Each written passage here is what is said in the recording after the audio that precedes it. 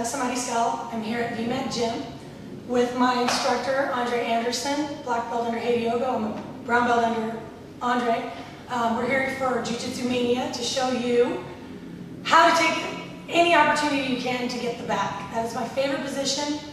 I don't have a list of 100 ways I get there. I just know I get there. So it's my favorite thing to do whether I'm in the gi, the no gi, or in an MMA fight. So here we go.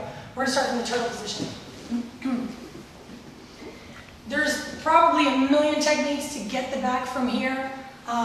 Reaching underneath, grabbing the lapels and opening them up.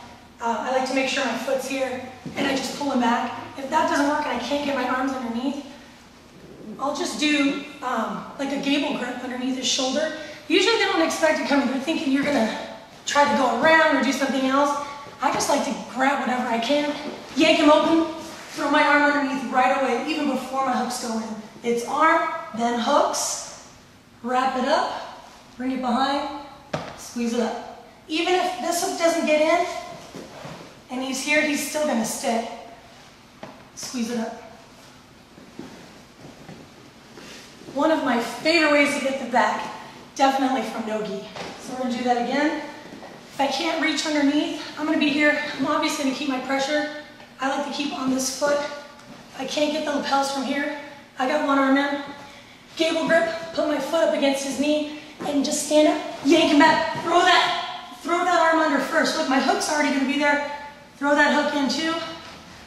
Bring it around. He's already falling this way, which is awesome. Grab my shoulder, throw my arm behind me. He's already choking. We're gonna choke a little bit more. Just to make sure I got it. That's the only time I'm ever gonna get his back. So yeah, sure. If I got it on camera, that's perfect.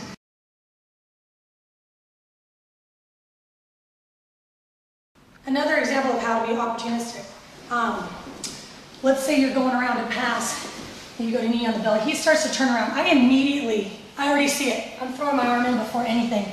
A lot of instructors say, you know, your hooks, your hooks, your hooks. I find that I get the back easier as soon as my arm's around because that keeps, it's like I'm lashed on like a monkey. I've got my first grip first, then I think about throwing my hooks in. I like to flatten them out, throw it up. There we go. Let's try that again. Going past open guard, I get around, I go to knee on the belly, he doesn't want that, he starts to turn away. My arms first, look at that, I'm just rolling. Left hook, right hook, flatten out. I'm already choking him right now before I even throw my hand behind his head. Just the weight of his body falling forward against my arm, he's already choking. So that's another great way of finding the back opportunity in that rear naked choke. My name is Vanessa Mariscal. This is for JiuJitsuMania. Andre Anderson, we're at VMAT Gym. Thank you.